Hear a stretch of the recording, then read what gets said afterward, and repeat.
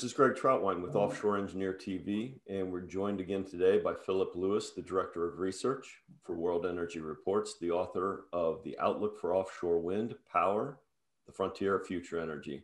Phil, again, welcome to OETV. Thanks, Greg. Good to be back. Okay, so Phil, just to start, we're beginning to see ever larger turbines being developed for the offshore wind industry. How does this increase in size impact the industry as a whole from your perspective? Okay, thanks, Greg. In our previous OETV chats, we touched on the trends of the globalization or the globalizing offshore wind industry, driving more and larger wind farms with larger turbines. At World Energy Reports, we're forecasting more than 77 gigawatts of new capacity to come on stream globally between now and 2025, requiring the installation on average of over 1,400 turbines annually.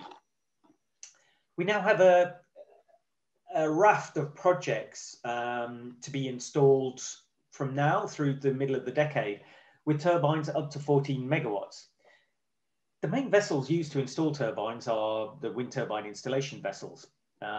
Demand for these is driven by the number of turbines to be installed and the size of the turbines. Turbine sizes have evolved swiftly, but what does that really mean? Well, bigger turbines mean bigger swept areas by larger rotor diameters, as is seen in the IEA graphic.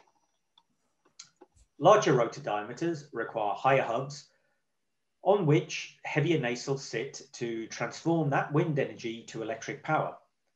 As wind turbine installation vessels are jacked up to create steady platforms for turbine installation and to reduce the crane reach requirements, turbines up to 10 megawatts generally require lift heights capability above deck of more than 90 meters, with a capacity of no less than 800 tons.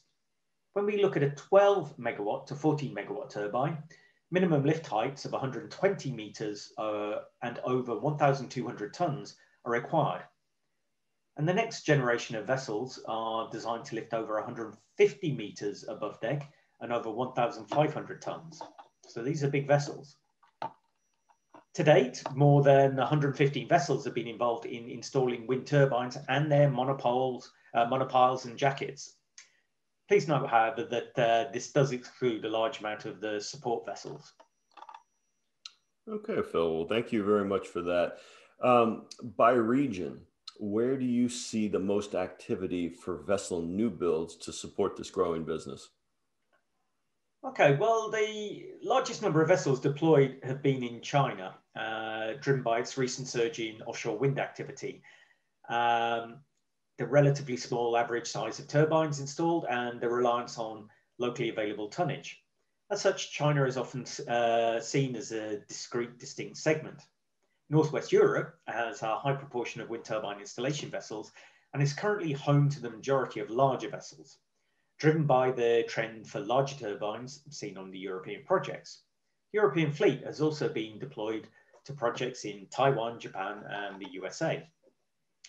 At World Energy Reports, we see the supply side for larger wind turbine installation vessel segment growing from 8 vessels today to over 28 over the coming years. We only have 2 wind turbine installation vessels today that can either lift turbines of at least 14 megawatts or have confirmed upgrade plans to do so. They've booked a crane to be installed.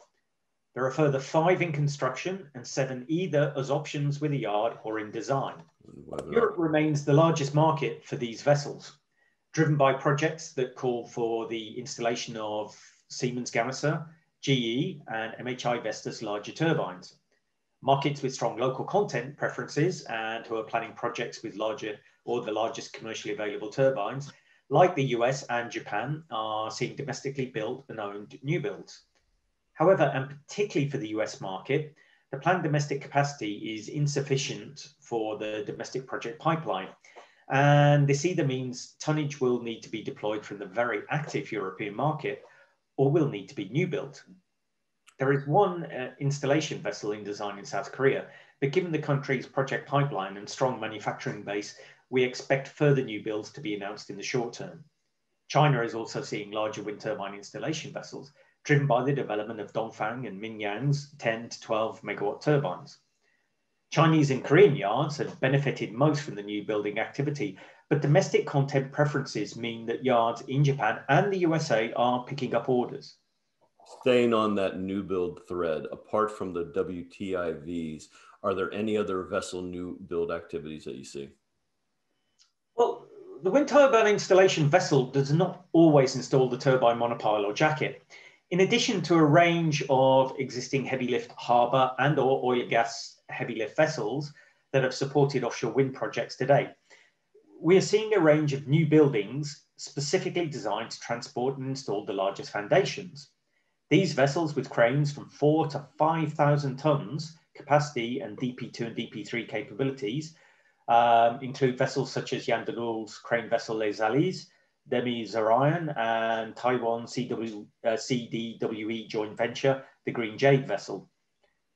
In summary, the market for bigger vessels is getting bigger and more global, where we may see some short-term supply tightness or project delays, but where the long-term demand is likely to be met by a swiftly developing supply side.